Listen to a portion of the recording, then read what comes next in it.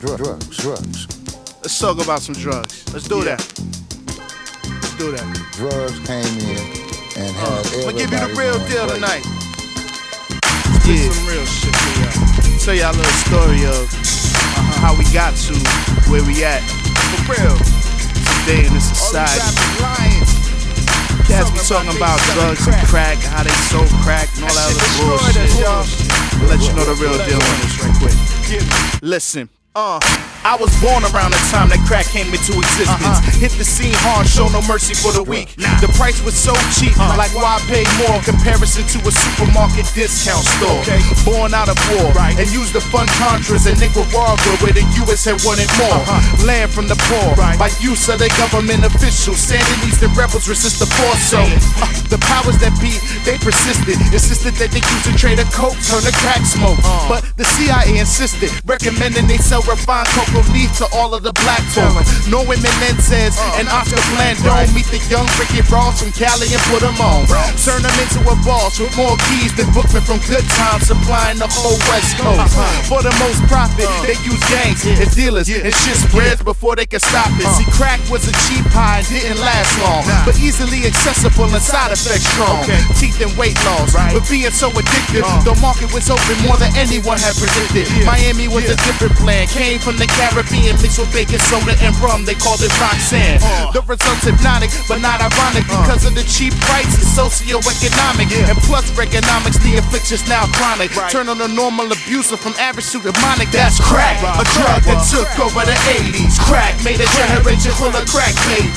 Crack, a drug that took over the scene, and ever since then we've been dealing with crack fiends. On crack, a drug that all these rappers be bragging about. Crack, the drug that you should never laugh about. Crack. It went from Georgia, Maryland, DC, Virginia, Ohio, Detroit, Chi-Town, some of the winter. From New York, Delaware, Jersey, St. Louis, Oakland, and Philly, all these cities was going through it. By the mid-80s, crack game exploded. Every turn into drug lord that's newly promoted. The government, being the good hustlers, they all create drug laws to put minorities behind bars. Jails privatized, slave labor from the get-go. The get-rich-quick scheme to escape the ghetto. It's hell inside a capsule, rocks white and yellow. First a generation of crack babies to say hello. Neighborhoods deplete, homicidal homelessness increase along with AIDS and police up in the street. And also keep in mind, good schooling is hard to find. The dropout rate is taller than the high rise. I done seen the apocalypse, no binoculars needed. The headline is bold, you ain't gotta squint to read it. See, death talks dirty when it's giving you the shaft. We all up shit's creek without a paddle or a raft. Crack houses pop up in every hood for grabs. Property value reduced to concrete slabs. Crack is now commonplace, a culture built around it. The beepers, the cell phones, the Gucci print wallets. Dapper Dan, truck jewels, custom made suits. The airbrush background for club photo shoots. Excess is success for those who could. Drug dealers worship as the modern day Robin Hoods. Selling crack, a drug that took over the 80s. Crack made a generation full of crack babies.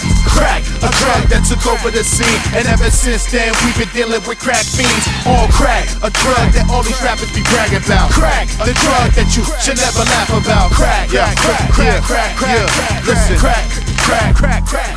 They had just say no, and crack is whack. This is your brain on drugs. Some of them slogans from way back. Now you take that and ask yourself, how them illegal drugs sold with no pharmaceutical help? Who's supplying the packaging, the crack valves, the crack pipes? Pyrex flash, measurement scales and track lights. Addiction to this affliction, the business tradition. Predictions on this revenue earned through drug convictions. Societal insanity, this wasn't thought of randomly. When we all got crackheads in our family. Eyes too dry to cry, becoming immune to the pain. We accept the fate with no disdain. We even make jokes about it. That's how we go about it. Yeah, it hurt, but we don't let nobody know about it. It runs rapid from the African Americans, but you can't quarantine the marathon. That's crack, a drug that took over the 80s. Crack made a generation full of crack babies. Crack, a drug that took over the scene, and ever since then we've been dealing with crack fiends. On crack, a drug that all these rappers be bragging about. Crack, the drug that you should never laugh about. Crack.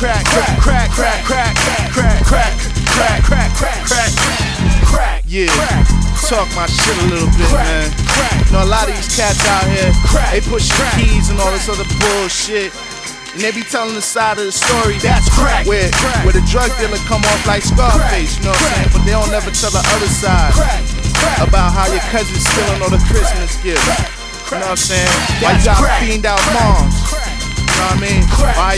How your daughter getting pimped and shit for somebody selling crack. They don't never tell you about that side. They always tell you the glorious shit. You know what I'm saying? They don't never tell you about them drug convictions.